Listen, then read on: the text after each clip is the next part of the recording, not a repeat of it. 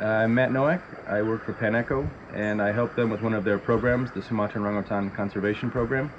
I'm responsible for biodiversity monitoring and research at a number of the stations that the SOCP actually manages here in Sumatra. Biodiversity monitoring and research actually forms a key component to SOCP's main conservation goals. The reason being is because it helps us develop baseline data that we could actually build our conservation strategies on. SOCP actually has a number of programs, and we actually try to do research at as many habitat types that orangutans are found in here in Sumatra. So one is the swamp forests, the lowland swamp forests in Swat Belimbing. Another is the lowland forest in Secundar, where I'm at currently. It's sort of a low-lying ex-concession, and so it actually is another kind of important forest type because a lot of the forest here in Sumatra is actually being lost, and so working here at a forest that was previously primary forest and has actually been lost now is actually quite important. Another forest that we work in is in Janto, which is where our orangutan rehabilitation and reintroduction station is. That is sort of the lowland to hill forest.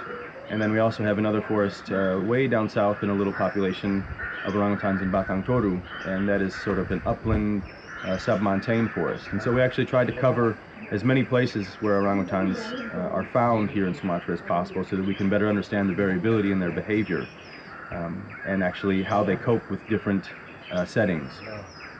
And so here at Secundar, a typical day for one of the assistants is sort of getting up, going into the forest and doing a night tree to night tree follow, where they will collect behavioral data the entire day from when the orangutan gets out of their nest and actually makes a new nest later in the evening.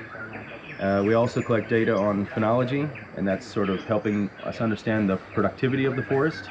So we look at the leaves, the flowering, and the fruiting of the forest trees here. We also look at forest structure. This helps us understand a little bit better of correlations between orangutan behavior and these different variables. And then we also then implement those back into our main conservation strategies to help us highlight key areas, key threatened areas, areas that we need to highlight and focus on our conservation strategies, areas that need to be protected and can be protected, and then how you protect those areas once you've highlighted the key areas that need to be protected. We also do habitat monitoring as well, and so that's where some of the survey work comes in. So we survey the orangutan populations in pretty much everywhere that they can be found, so we can better monitor the populations now and into the future. And we also survey the available habitat for orangutans so that we better know what threats there are. And then this is, again, where our behavioral data comes into play, so that now once we have these threats and we can map them out, we can actually make predictions on how these threats will affect orangutan behavior, because we already have a nice baseline data from the stations where we're working at. I think that's pretty much it.